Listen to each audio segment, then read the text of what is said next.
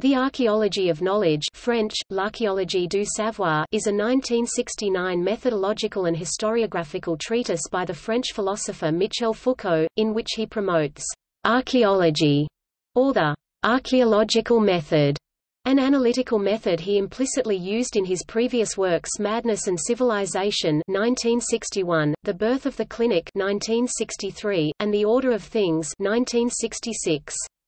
It is Foucault's only explicitly methodological work. Foucault's premise is that systems of thought and knowledge, epistemes, or discursive formations, are governed by rules beyond those of grammar and logic, which operate beneath the consciousness of individual subjects and define a system of conceptual possibilities that determines the boundaries of thought and language use in a given domain and period. Foucault also provides a philosophical treatment and critique of phenomenological and dogmatic structural readings of history and philosophy, portraying continuous narratives as naive ways of projecting our own consciousness onto the past, thus being exclusive and excluding.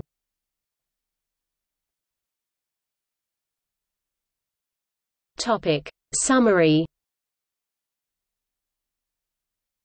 Foucault argues that the contemporary study of the history of ideas, although it targets moments of transition between historical worldviews, ultimately depends on continuities that break down under close inspection.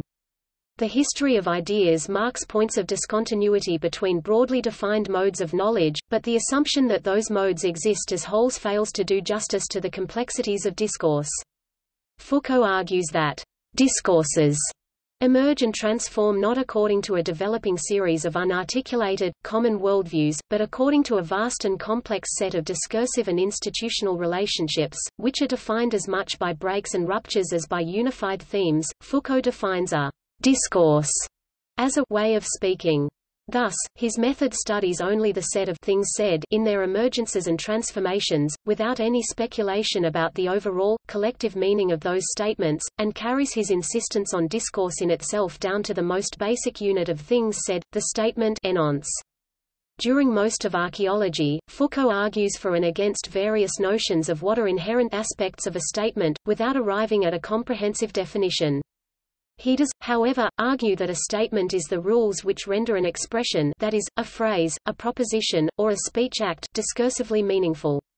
This concept of meaning differs from the concept of signification, though an expression is signifying, for instance, "The Gold Mountain is in California." It may nevertheless be discursively meaningless and therefore have no existence within a certain discourse. For this reason, the statement is an existence function for discursive meaning, being rules. The statement has a special meaning in the archaeology, it is not the expression itself, but the rules which make an expression discursively meaningful. These rules are not the syntax and semantics that makes an expression signifying.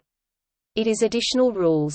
In contrast to structuralists, Foucault demonstrates that the semantic and syntactic structures do not suffice to determine the discursive meaning of an expression.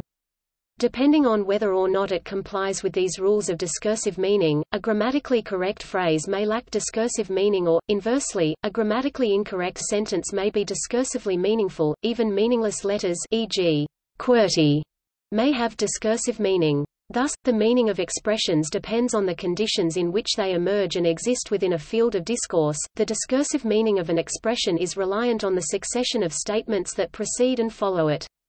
In short, the statements Foucault analyzed are not propositions, phrases, or speech acts. Rather, statements constitute a network of rules establishing which expressions are discursively meaningful, and these rules are the preconditions for signifying propositions, utterances, or speech acts to have discursive meaning.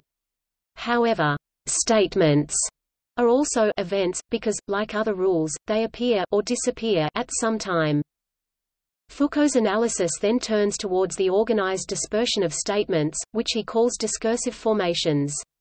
Foucault reiterates that the analysis he is outlining is only one possible procedure, and that he is not seeking to displace other ways of analyzing discourse or render them invalid. Foucault concludes archaeology with responses to criticisms from a hypothetical critic, which he anticipates will occur after his book is read.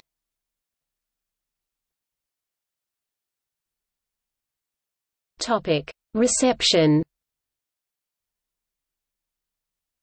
The philosopher Gilles Deleuze, writing in Foucault 1986, describes the archaeology of knowledge as, the most decisive step yet taken in the theory-practice of multiplicities.